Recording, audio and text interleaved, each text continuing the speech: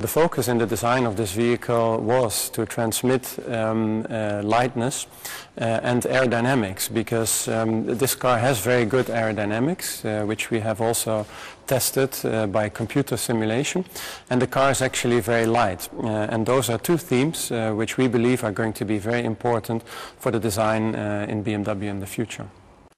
Well, this car is a unique construction. Every piece on this car was designed especially for this vehicle, starting from the chassis, the drivetrain, and then every piece of the body or the interior. The exterior, the body is made in carbon fiber and the chassis is made in aluminum. So we've taken great care to reduce the weight by these materials. In one sentence, I would say that this is the perfect combination of emotion, driving pleasure, and efficiency. This vehicle is a plug-in hybrid, meaning that it has two drivetrains. It has a 3-cylinder diesel engine, very small engine, and it has electric drive. And the vehicle can drive electrically. And when it does so, then you have zero emission, of course, and no noise. So a customer could get in this car and drive away from home without any noise, without any emission. And then once you get on the highway, you can use both drivetrains, so also the diesel engine.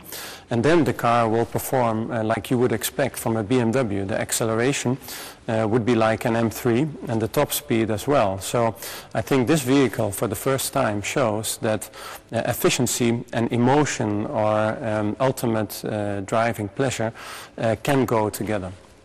What I find fascinating about this vehicle is that we actually managed, together with our engineers, to build a vehicle that is purely designed with EfficientDynamics in mind, but the end result is something highly emotional and very appealing, I believe, to the eye. And those are two things which I think are going to be very important in the future, that we continue to offer beautiful, fascinating vehicles that are going to be very, very efficient. Well, at the moment, the goal of this vehicle is to show a vision of where we believe the company should go to. Many of the technologies that we have in this vehicle would be possible in the near future. Some of them we already have in production. So the goal of a vehicle like this is to show the way and then also inspire our customers and people in the company for these new technologies and this new look.